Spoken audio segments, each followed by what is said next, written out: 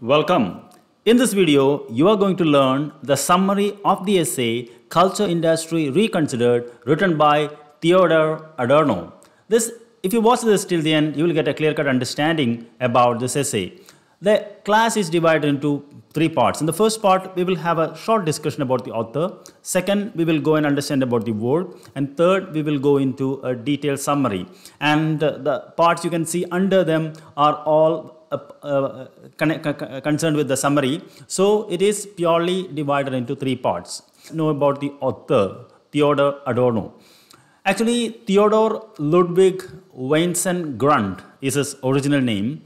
He lived between 1903 to 1969, and he was a German philosopher, sociologist, psychologist, musicologist, composer, and known for his critical theory of society. Whenever you study cultural studies, you have to understand that there are two major movements of cultural studies.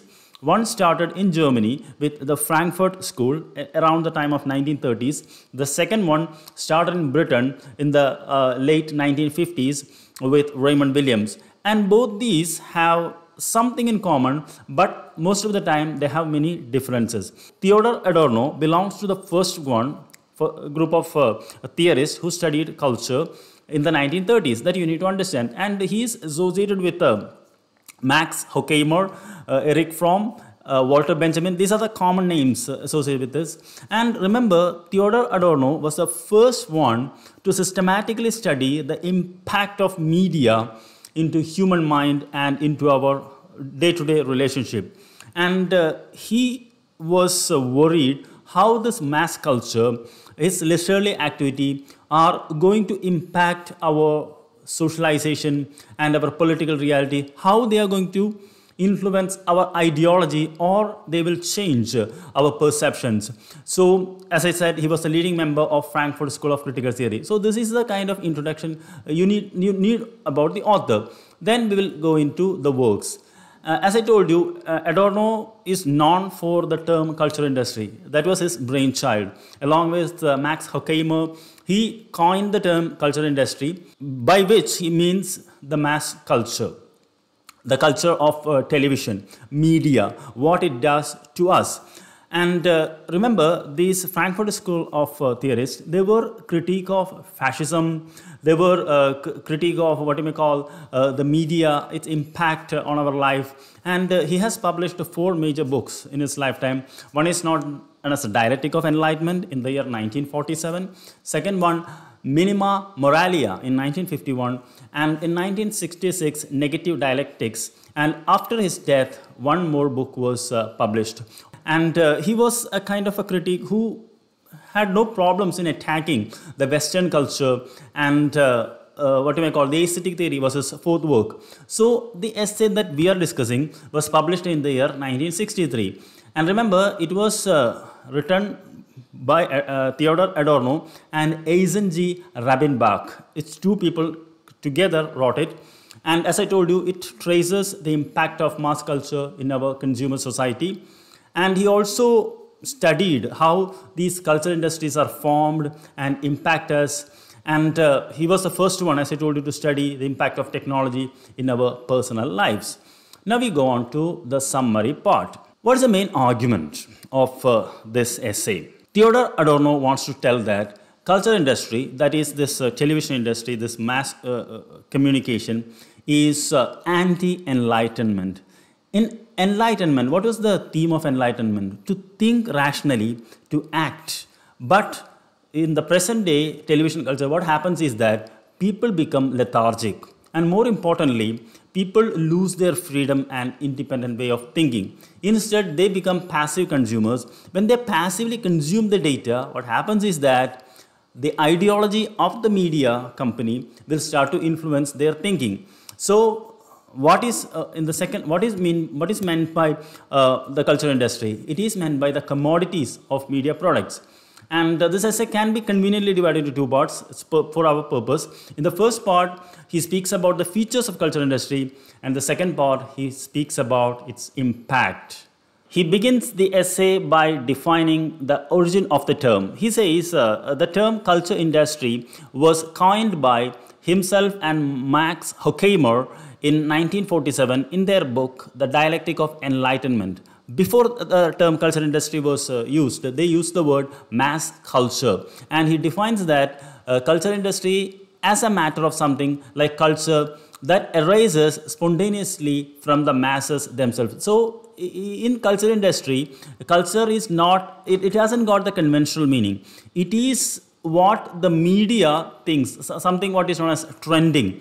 Based on that, they produce a lot of shows for the audience. So ultimately, the culture industry's culture has got no conventional meaning of what we think of culture. It is something only made for profit making. It has no other intention, but at the same time, since it is a business, culture industry is a business, the master's voice, ideology will always to stand with the ruling. So what happens is that media, instead of being a critique of the ruling in any democratic society, it becomes an accomplice of the ruling class by creating visuals and images and news that will what you may call hide reality. So that is why he is very much critical of culture industry in a very early stage. And what are the features of culture industry? Theodor Adorno says there are two features. First thing, it is made for mass consumption. That means it fuses the old and familiar reality, and it is manufactured according to plan. Generally, when we communicate, we don't think that much, but when it comes to cultural industry, it is well planned, and it's a fusion of high art and low art. And the problem is that it can control and form a general consensus and consciousness. For example, at the time of elections, the exit polls and all, they can create a feeling that a candidate is going to win. So by that, they can drive our motives, our actions. And the second thing is that, as I told you, culture industry is a business. Its intention is to make profit. When its intention is to make profit, it will always support the ruling class. So basically, we think media as the fourth pillar of any democratic country, which has to critique, but instead it supports because they want the ideology of the ruling class. They want to make money. They want to run it as a business and be successful. And in the next part, he defines the word culture and industry. As I told you, the word culture has not got the conventional meaning. Adorno uses it differently.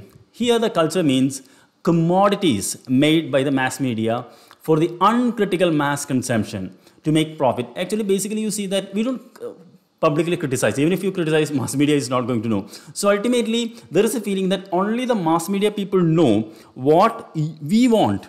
And the second thing, industry means it creates a kind of standardization. For example, think of a car. When it comes out in industry, it is standardized. Its tires, every part is standardized. Similarly, when something is produced by the media, it standardizes and that becomes the norm. So what happens is that here in an art, what is the difference between art and cultural industry is that in art, there is an aura of the artist. There is something special he brings in. But in the culture industry, since it's a fusion with only profit making, it standardizes. So what happens is that it ultimately kills the multiple voices and multiple variety that we find in a particular kind of art form. And what is the power of cultural industry? This is the third segment of the essay. He says that the main power of cultural industry is his power to form consensus among its consumers. Okay, a kind of collective consciousness, and it is very harmful because people are not thinking here. They become passive consumers, and ultimately, the media does the thinking for you. So what the media says, you start to believe in. So our individual thinking is lost. That is why Adorno is very much critical of this cultural industry. And secondly is that people fall for gratification. They just come, switch on the TVs or turn on the mobiles and they watch, consume data only with what you may call for their gratification. There is nothing they think about it. And finally, the third and most important thing is that cultural industry proposes a kind of ideology. And ideology is what you may call, it's been discussed in cultural industry Roland Barthes, he speaks about how myths have got a certain kind of ideology. So ultimately, here it says that it does not question the status quo. So it goes with the ideology of the ruling class, so which is really bad. Adorno concludes the essay with his main criticism against culture industry. He says primarily that culture industry, it doesn't solve any man's problems. Rather, it deludes them with false conflict. So actually, whenever basically all the forms of art, all the art forms came to solve man's some of the problems. So here it doesn't happen. Second thing is that it takes no moral responsibility. It neither guides a blissful life or a new art form moral responsibility. And the next thing is that it has got a very high power interest to control it. Most importantly, he says the consensus which it propagates strengthens blind and opaque authority, because there is no uncritical questioning. It stands for a kind of consensus. And another thing is that it exploits the powerless members of the society. So Adorno warns that just like a steady drops of water hollow the stone, the culture industry incessantly drills the same formula on behavior. So if you watch a channel for a long time, ultimately what happens is that our ideology becomes the channel's ideology. That is the danger of culture industry. In conclusion, we can say that, as these points I am repeating, culture industry, the effect of culture industry is anti-enlightenment. That is the progressive domination of freedom and happiness. Culture industry impedes the development of autonomous, independent individuals who judge and decide consciously for themselves. So ultimately, Adorno is promoting independent thinking and individualism. It's a precondition of any democratic society. If you follow the leader and if you are uncritical, what is the use? And another thing is that culture industry as an arena in which critical tendencies and potentialities were eliminated. Culture industry, remember at that time there were not many rules. And so it doesn't critique of anything. It just follows the status quo.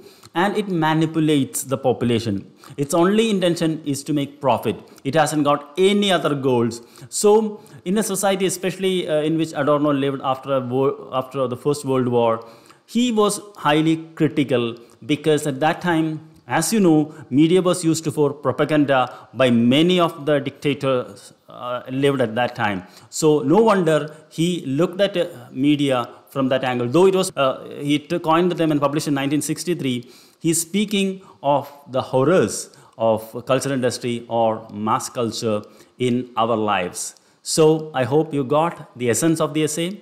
I request you to read the essay in original, and thank you very much for watching. I'll see you in another class.